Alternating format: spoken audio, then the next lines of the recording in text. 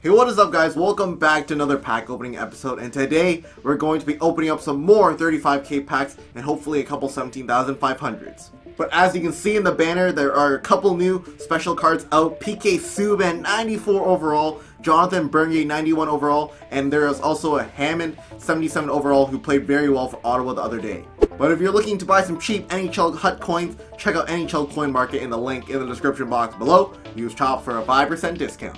Alright, so we're going to get some packs open. This is a continuation of the first pack opening that I just released yesterday. If you want to watch that, you can check out the link in the description box below as well. That will lead you to the other pack openings. We got a 90 plus overall on that one, so you guys might want to watch that. And the first pack here, no way.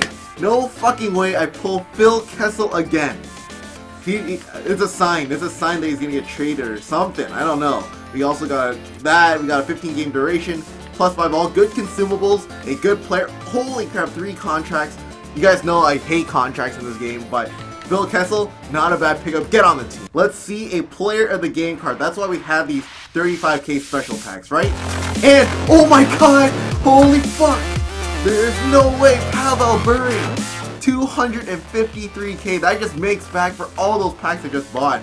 We got Lion Georges. We got a legend card, a 92 overall pull. I won't post it in the title to surprise you guys, but there we go, guys. That's a solid pack with 2 15-game durations. EA pulling through once again. I like that. 2 packs in a row. We pulled 2 90-plus players. I don't even know how we were able to do it, but we were able to do it.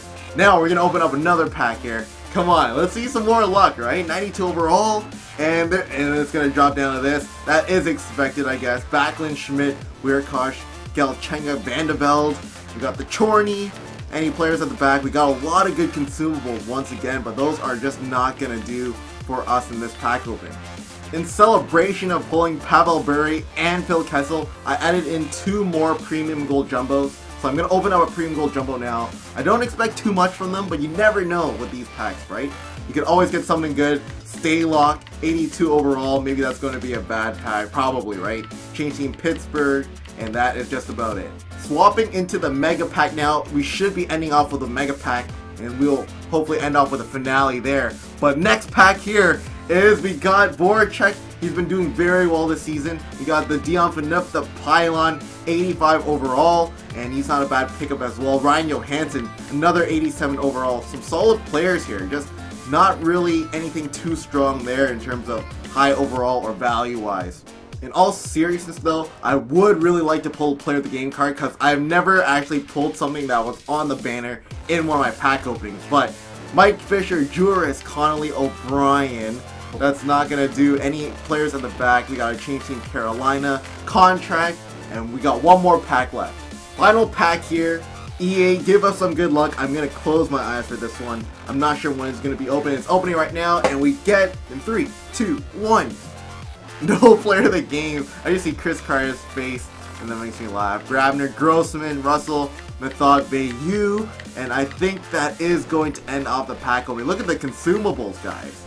There's a shit ton, but that is going to be it for this pack opening episode. If you did enjoy these, please subscribe to my YouTube channel. If you want to check out the last pack opening episode I did, I will link it in the description box below. I should have posted it on Friday.